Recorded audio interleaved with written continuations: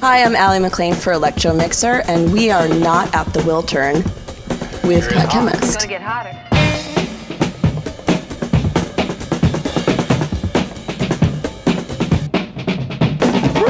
Hello. Yo, what's up?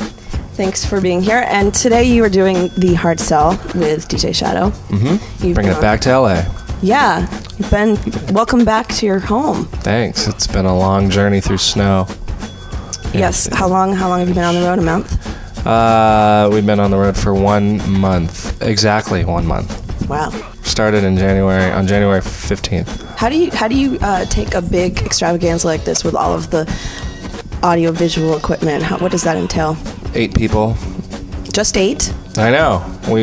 We consolidated. I can't remember what we did for the bowl, but obviously for the Hollywood Bowl it was a lot bigger because of the venue. But we consolidated. We have a visual guide that does all the visuals, obviously. A monitor guy to obviously work our monitors for sound.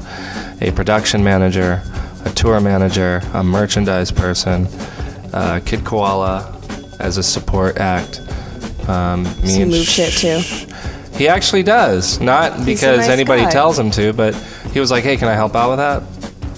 Wow, what a great But guy. he was asking the other guys, not you, because hey, you don't do it. I was like, fuck this. Ruin my precious little hands. You are a hand model now, right? Look at that. That is gorgeous. That's why you're becoming an actor.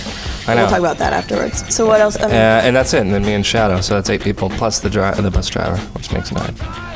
That's a little happy family. It is. Yep. For hours and hours at a time. Yep. In a small, in a confined, moving space.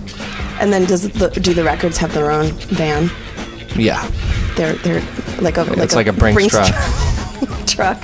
Yeah. Rolls up, armored. Yep. And we have our spares and our primary copies and our little boxes. Yeah, it's cool. Do you ever worry about a fire, like wiping out all the records? All the records? Do you have climate control? It's happened. I mean, Q-Tip lost his entire record collection. Jam Master Jay lost his record collection, and somebody else. Do you have like night terrors about it? I don't care. That's why I don't buy like really good records. I buy like kind of okay records, because if I lose them, I don't care. But I thought the idea now was to find the best copy, because everyone has done the digging before. I know. So I got out of that game a long time ago. Just in case there's a fire. I'm always preparing for the worst. So, yeah. What if there's a flood? That's worse, because then the records still are there. They just look all mildewy.